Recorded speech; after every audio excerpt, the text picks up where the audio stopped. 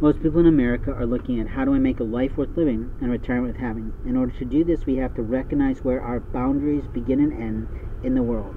If you have a microcosm business in the world, and I often like to use the panhandler business, that is your business of collecting coinage and food and other things to give you a good mood, because for some reason you're not able to get online or go into a company and produce yourself a business opportunity in which you make an actual paycheck every week in earnings and income, or whatever reason that you can't do that under the law.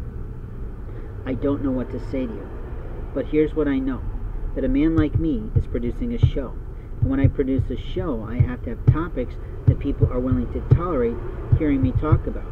Now, it could be like me, that there are certain people that I love in reading them, but I can't stand listening to them, meaning I just don't like their voice.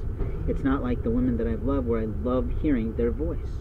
The truth is, that is true. We don't expect to know what someone's going to sound like who's a great author. They might have a mousy voice, they might have a loud voice, they might have an particular voice. But when we talk about voice, not only are we talking about tonnage of the speaker, but we're also talking about the voice that they have in the community. In other words, what are they talking about? What questions are they trying to raise? What issues are they trying to cover? What things are they doing in their days is not the point. The point is, I'm not a panhandler. And people often think I'm a panhandler because I accept donations to my ministry and my mission. But when someone comes up to me and offers me something, I have the right to say yes or no. If they come up and offer me something as if I'm totally impoverished, it is sort of how the Lord guides me, is whether or not the person is safe for me or not. But when someone who is abusing my intellectual property, abusing my copywritten work, is playing by me as if they have the rights to pretend to be me in identity theft and fraud, I'm pretty pissed off.